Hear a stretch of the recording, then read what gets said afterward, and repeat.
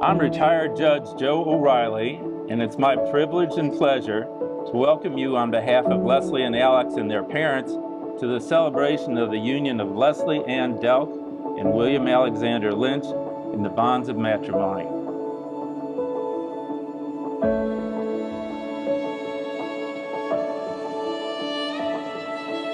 I'm so proud to call you my sister and thankful for our relationship today. I'm so happy that you have found your partner for life in Alex. I wish you both a lifetime of happiness, and I'd like to end this with a short Irish blessing because we're both from Irish families, or you both are.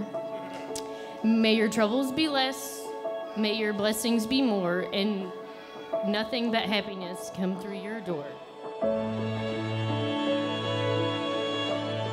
With Leslie, it seems Alex has found someone who can move to the beat of his drum, who can handle all of the button pushing, and can help guide him when he is lost. I just want to say, you're like my favorite person ever. I love singing at the Lynch caroling party with you because we always do it the worst way possible. I think you're very sweet, you're very funny, you're very smart, and I'm very jealous that I can't do the tongue pop the way that you can.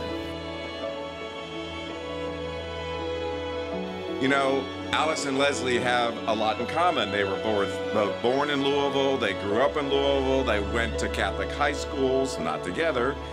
They love animals, and they highly value their relationships with their families and their friends.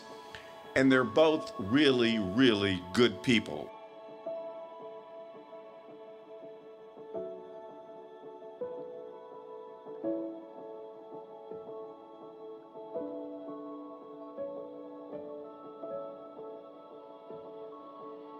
Even knowing all of this, one might ask, why get married? I mean, isn't loving one another and sharing a life together enough without the legal formality of a marriage? But the answer, I believe, is that both Alex and Leslie believe in commitment, that formally and legally dedicating their lives to each other is important, making a statement that says we are really in this together through good times and bad.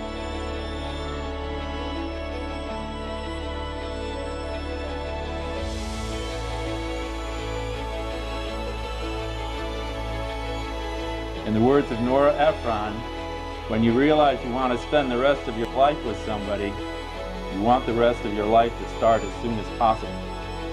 For Alex and Leslie, that's right now, as they exchange vows with one another.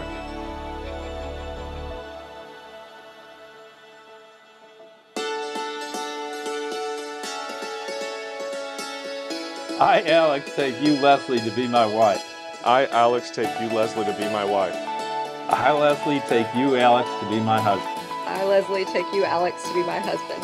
I promise before all of our friends and family. I promise before all our friends and family. To be your loving and faithful husband. To be your loving and faithful husband. I promise before all of our friends and family. I promise before all our friends and family. to be your loving and faithful wife, to be your loving and faithful wife.